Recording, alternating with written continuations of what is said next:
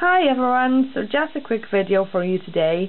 I was actually hoping to make a tutorial of this project since I have made a very similar one recently, and whilst I finished the first one I thought, oh, when I make the second one I'll actually make a video and have a proper tutorial of it.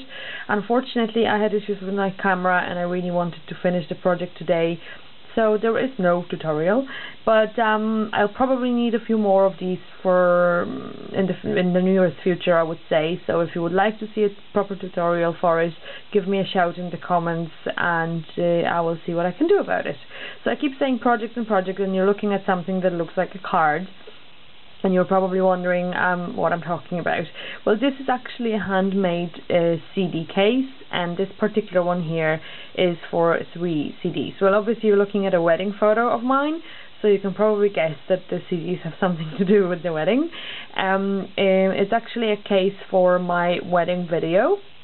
Now obviously I had copies of my wedding video for my closest family made professionally, and they were nicely presented in a nice box and so on. However, there were lots of friends and family members who wanted the video as well, or who wanted a copy of the CDs, and I didn't really have any nice cases for those copies. So I decided to make a few myself, because I thought it would be just nicer to give people, you know, the video in a nice personalized box. It's probably much easier for a person to find it that way rather than just looking through hundreds of those plasticky shop-bought boxes. So I thought that it would be a nice idea for a gift for people. So this particular guy is going to go to my auntie in Poland.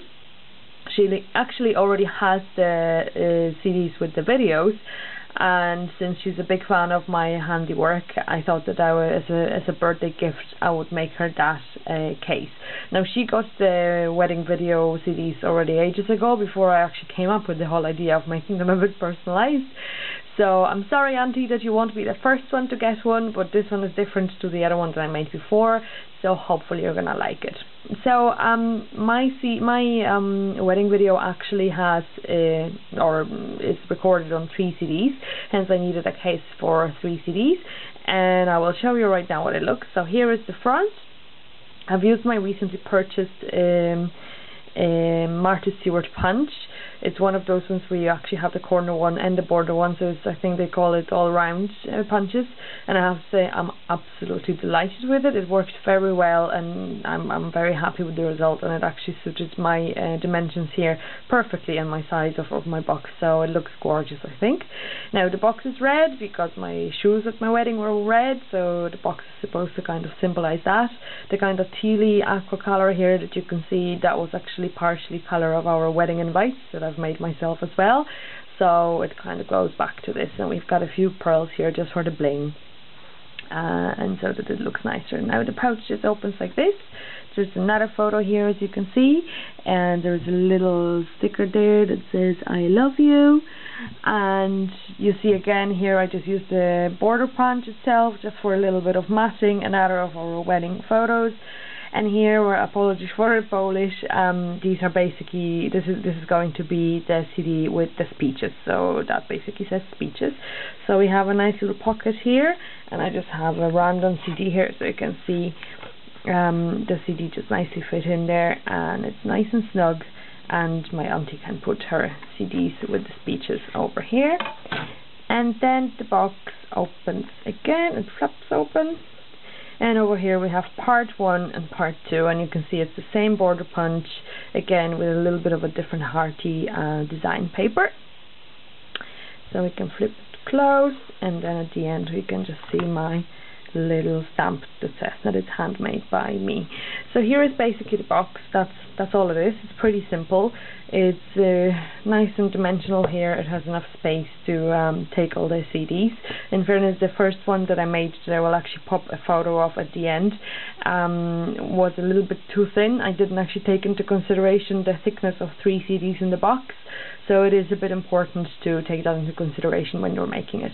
Now, just in case you would like to get an idea of how you can make one of those, basically I used a 12 by 12 sheet of red cardstock, and I cut 2 pieces of it. So those two flaps are the first piece, and that piece was actually 10 inches and 3/4, so 10 and 3/4 inches long by 5 1/4 inch tall. So all of this is 5 1/4, and that piece here was 10 and 3/4. And I have a score line here in the middle, so I scored it at 5 1/4 and 5 1/2. And then I took a second piece that was again 5 1/4 tall, but this one was 6 inches long, and it was scored in 5 1/4 and 5 3/8. So because I needed only a smaller gap here, so there's only an 1/8 of an inch here, whereas here already we have a quarter. So then I kind of tapered the sides of where it was obviously a bit longer because it was 6 inches long, right, in comparison to the 5 1/4. So the bit that was left after the scoring on the side, I just tapered the bits, and you can see it's probably just there. Not sure if it's actually going to show. I tried to make it quite neat. However, it's actually, the tapered piece is kind of glued around here, and then it's covered with the paper, so you can't really see it. So that way I made those two pieces all together. I then added some matting papers here, and as you can see here, I then created little pockets with the border punch. Again, they were kind of hinges on the sides here that were tapered, and they are just glued to the base, so to the red cardstock. These ones, actually, the pieces of paper that I used for the pockets, I actually wrote that down. There were three of them, obviously, and they were 5 7/8 wide and 3 1/2 inches tall, and then I scored them on 3/8 on both sides, so 3/8 here and 3/8 here, and 5/8 from the bottom. And this is how I made it. But obviously you can make the dimensions suit whatever you want to. You might want to have a taller pocket, a little bit of a lower pocket, you know, it's really up to what you want and what you need. I think the 5 1/4 for the kind of square, so the width and the height of the box, let's call it, is quite neat. As you could see here, I'll just pull up my CD again. As you can see here, the CD is nice and snug when it goes into it. There's still a little bit space around it, so it's not like it's too tight. And I can assure you 3 CDs fit into it very nicely, because I already made one of these and it was really, really nice. Now, the previous project that I've made actually had a little bit of a different design. So it had a ribbon that went around it, and you could actually tie it here on the front. Now, the ribbon was actually quite useful in the previous one, because as I said, I made it a little bit too snug, and the 3 CDs in it caused it to open a little bit, so the ribbon actually kept it tight. Now this one, because I did take into consideration the thickness of the CDs, and I made that a 1/4 of an inch,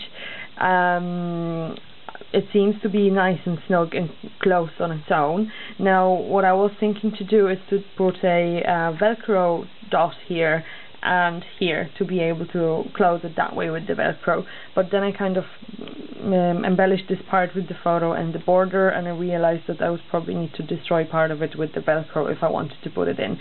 So if I put the CDs in and I feel the need for it, and I would be worried that it's not going to hold together too well, I probably will add the Velcro dot. At the end of the day, it's not going to be probably a big issue, but for now, because it seems to be quite nice and it holds together on its own nicely, I thought that I will not put the Velcro for now, and I'll just leave it that way. So I hope you like it.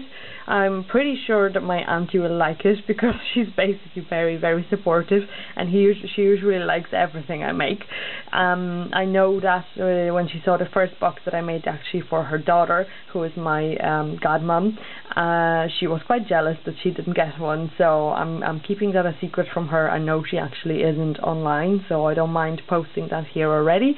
However, next month is her birthday, and this is going to be her birthday gift. And I hope she's going to like it. So like I said, I tried to give you a few of the dimensions that I used, but if you'd like to see a proper tutorial of it, give us a shout. If you feel that there is a need for it, I am more than happy to try to make another of those CD cases, and I'll try to then set up my camera properly so that I can do a tutorial for you. So that's it for today. I hope you have a lovely day, and I'll talk to you later. Bye bye.